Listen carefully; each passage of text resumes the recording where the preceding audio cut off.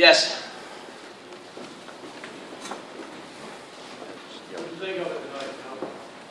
I'm going to have to watch the tape. A lot of one-handed catches, which drove me nuts, which means they were playing sloppy. We've got a lot of things we've got to get done, but turned it over too many times, which is typical of trying to make hard plays. The one team had 9 turnovers and 4 or 5 of them unforced. But I think we'll be fine. We needed some guys to play with a little more confidence, and as the thing got going, they did. But that's going to be important. Cal, those one-handed catches you talked about, was that showmanship, showboating? No, they're just sloppy. They're just not, they're not into that mode yet. I mean, we fumbled balls to start the game, and I thought Calipari played great. He just didn't make any free throws. And you can't play. Get in there and we're throwing you the ball and you miss free throws. But I thought he played great. He played hard. On the other side, Carl offensively looked like probably everything you want, but maybe not defensively. Yeah, he's just not coming up with balls. He's not, he'll try to make some heroes plays offensively, but he's learning. I thought he, Devin, Tyler, and Trey, for freshmen, all did pretty well. I thought the vets did well. I mean, Alex started poorly and then started playing better, and he has been making shots. He just got to create his own swagger. It can't come from me.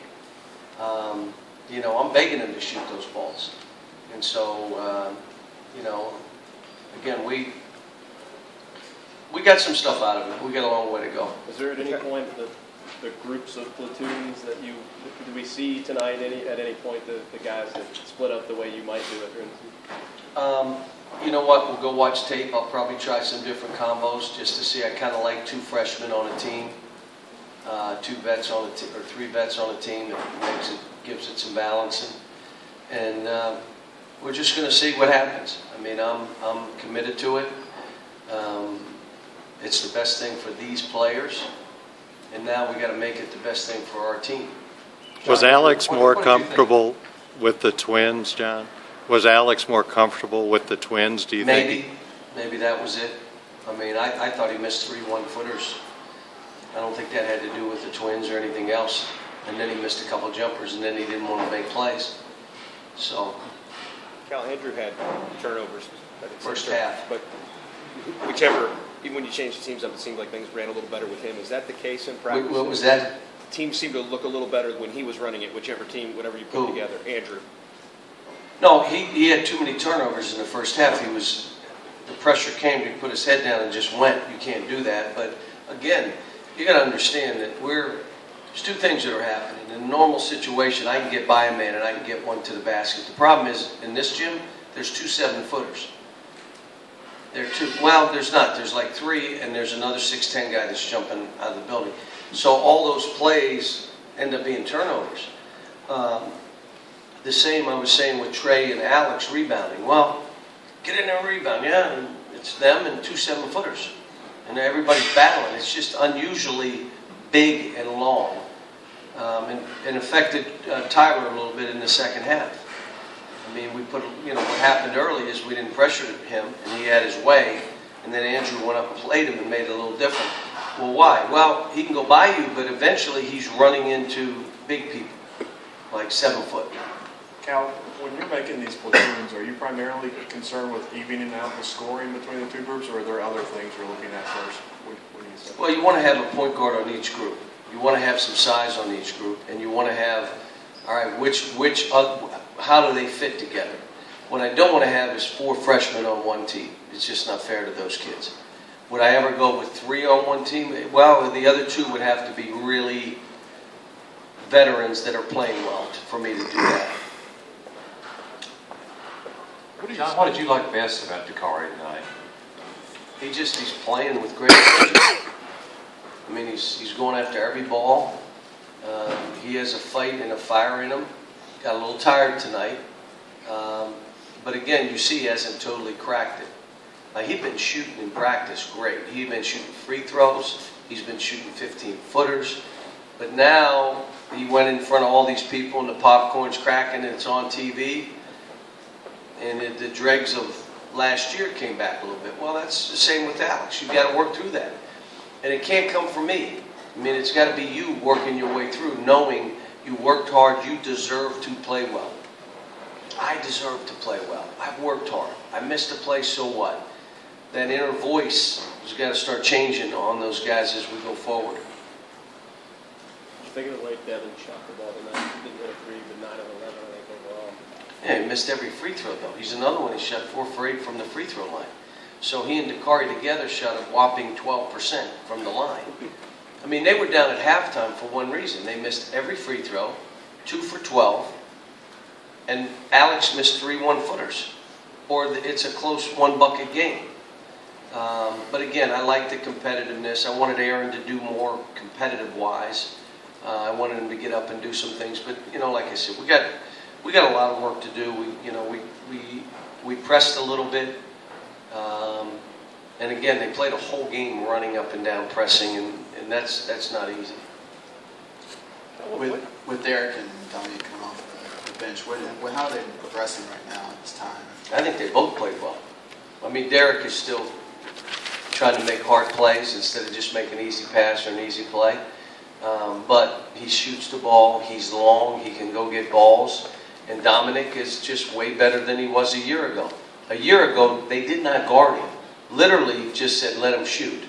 Now, if you leave him open, he's making those shots. Now, what added level of challenge is it at this time of year just to not have to only figure out who your 5 best guys playing together are, but to have to do that twice? Well, the good news is that other guy we start playing against is going to have to figure out what these 10 guys or 12 are, and how one unit plays versus how another unit plays. What are they doing in pick and rolls? What are they doing on post-ups? Well, this group plays one way, this group plays another way. So the issues I'm going to have, the other coach is going to have too. Have you expected to restart at 0-0 going in? If we were going to go to the young team against the veterans, I was going to do that, yes. What's been the hardest? I wanted, in practice, when I went vets against the rookies, it's been competitive. So that's why I wiped the score out. I didn't want one team to think, you know, we're down 15, 18, or whatever it was. I just said, wipe it out at 0-0. Let's see them compete. What's been the hardest thing with these players and trying to get them into that platoon mindset versus the usual substitution pattern? I don't know. We're going to find out. We haven't done it yet. Tonight we just played a bunch of guys. But I mean, like during, you know, from the summer on, as this evolves. I don't know yet. I got to get in games and do it. There are going to be issues that we'll have that I'm going to have to deal with, and there are going to be issues that other coaches are going to have. He's going to have to deal with. How we finish games, we haven't gone over that yet. We're just now getting to where we're going to go, how we're going to grind it out, how we're going to play. We just started that yesterday. So, yeah, I'm pleased with them, but like I said, it is so early. We're ahead based on the fact that we did go to the Bahamas. We're ahead by the simple fact I've got guys coming back for the first time. You know, so now all of a sudden there's a little less anxiety, and that bleeds down to the freshmen and makes me less anxious because I see that these guys are comfortable. Then it becomes just, okay, you got to compete at a higher level. John, you said last week you wanted to see Carl fight more. Yeah. Have you seen that in the last week? Still has a ways to go. Really does. But he is so skilled. He fumbled balls today. There were some one-handed catches. There's some rebounds he didn't bring in. You know, plays like that. You know, those are plays that are easily made. Go make those.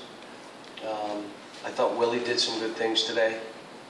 Willie just is a different soul now. He's out there, and you know, you saw we were switching pick and rolls with him. I may even switch pick and rolls with Carl, make him guard, and make him move his feet. You know.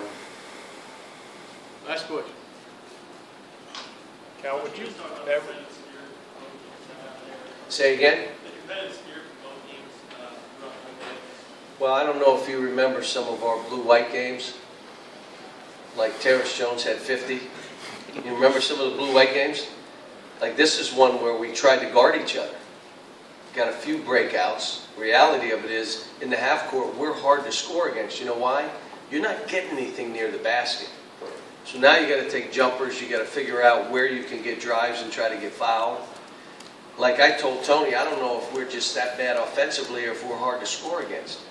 I think early on in this season we're going to have to rely on our defense, that we can really make it hard on the other guy to score, and let's get some breakouts. But Cal, if you're getting to the point where you're playing 10, 11 guys, would you ever consider redshirting a kid that maybe wasn't going to get in? that's a player's decision. I would never. If a young man wanted to do that, they'd have to explain why, and if that were what they wanted to do. But you know what's great about playing here? You only have to have one good year.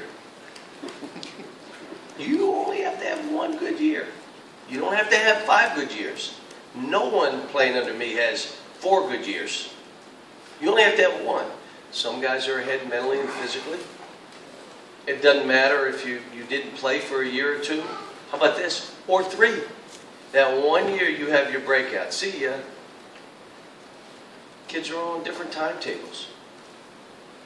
You know, it's just, you know, the normal thing everywhere else. Freshmen and sophomores don't play much. Here we got spoiled. Like, they're all playing.